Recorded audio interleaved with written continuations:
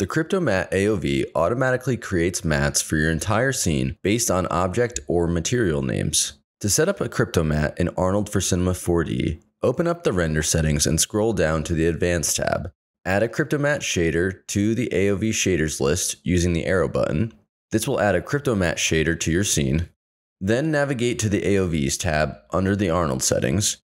Scroll down to the Cryptomatte AOVs section and add all 3 to your active AOVs list. Select the display driver in the Object Manager and change the driver settings to EXR. The Cryptomatte needs an EXR driver to operate correctly.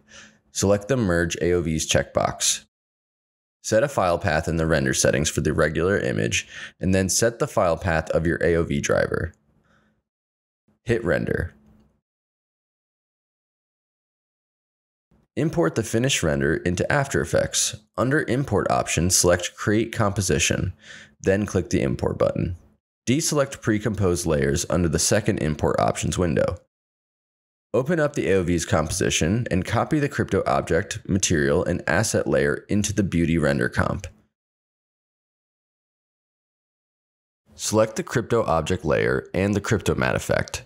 Click the settings and click OK at the bottom right of the window that pops up. Hold Shift and left-click the objects in your scene that you want to add to the mat. When you're done, change the output from colors to matted colors. Now you can use this layer as a Luma mat for your render. If you found this video helpful, hit like and subscribe, and I'll see you in the next tutorial.